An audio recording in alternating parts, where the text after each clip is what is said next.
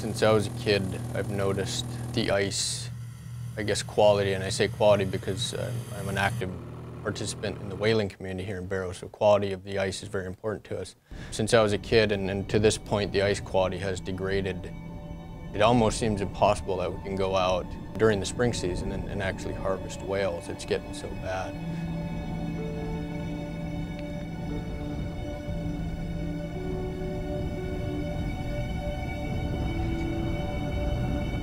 I've got two pieces of ice core here.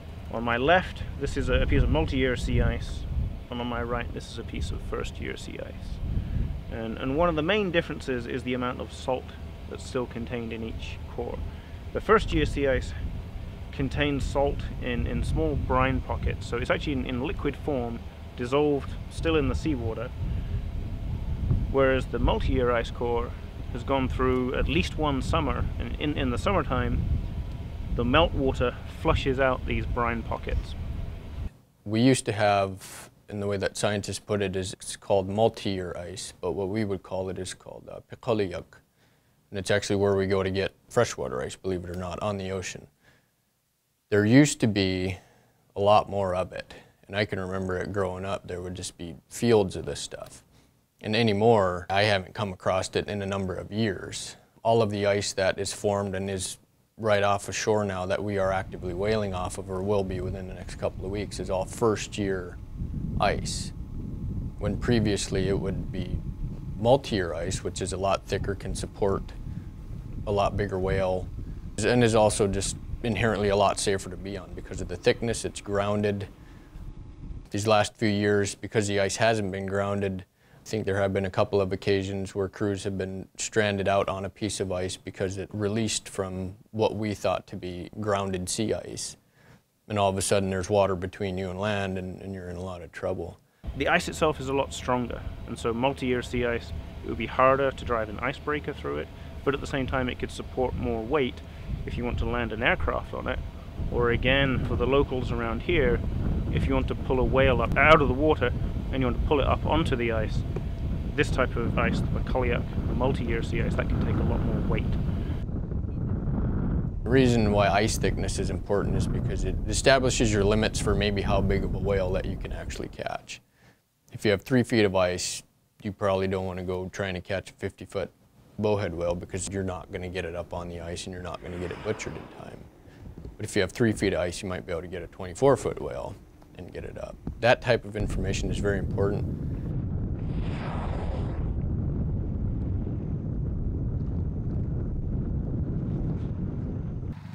There you go. Okay.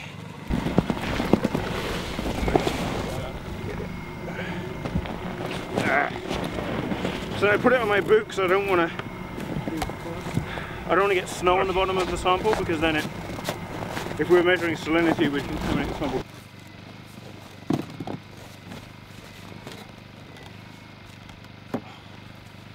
That's so close to being the whole core, there's just a little bit of ice left in the hole, I think.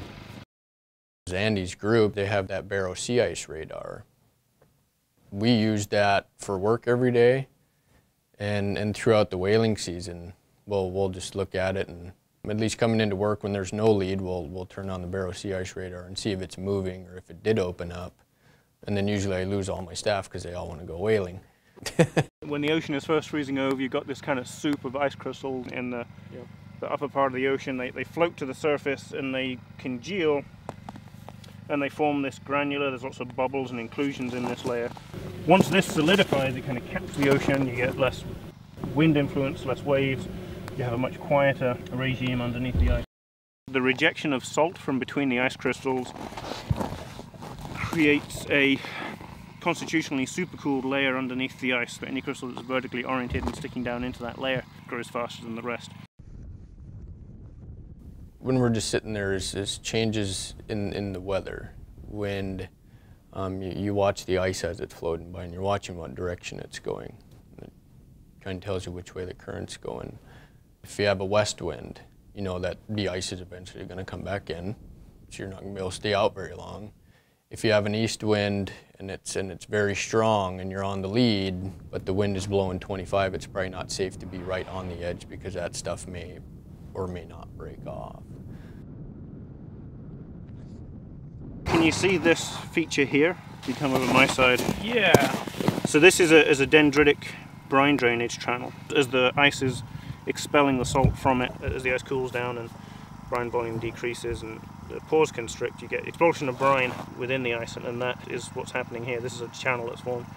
You can see all these like branches feed into one main channel. And so that channel then more or less terminates here at this fratal layer. Yeah. And there's actually some indication it carries on, which is pretty interesting. From a biota point of view, that's important because that's how they're going to exchange nutrients with the ice underneath. From a oil percolation point of view, that's clearly not a barrier to percolation. Oil could migrate all the way up through that. When we're out whaling and we're utilizing the skinned boats, we're sitting there on the ice edge, and you try to pick spots through experience, you know, that they surface around. Sometimes it's what we call the kangechluk, where the ice edge is kind of like a half moon type shape. Or you go up to Nuvuak, where you're on a point where they'll pass the point, and they'll usually surface close to that and go. A lot of it is chance. A lot of it is experience and kind of knowing where to set up your boat based on the different ice conditions. Things happen, ice moves in ways that we don't understand. And we actually have been active in involving local experts, getting their understanding. They're the people who are going out this time of year, not always rescuing people, sometimes they're out hunting in these conditions. And they have their ideas about how the ice and the currents interact and what makes the ice move. And so we have a very integrated system of observations with, you know, technological moorings and radars, but also very fundamental knowledge from people out there living their lives among the sea ice. A lot of times when people come and talk to me and, you know, you go whaling, that's so awesome, you know, they're really excited. And to me, I get excited about whaling, but it's just what I do. But there's something about sitting there next to an open lead with a little bit of wind blowing. Everybody's completely quiet for the most part. It's a real spiritual connection when you're just sitting there and you're waiting. And there's absolutely nothing else going on but that. That is the goal. You sit there and you be quiet and you wait. And it sounds really boring, and it might be boring to some people, but it's one of the greatest joys to me.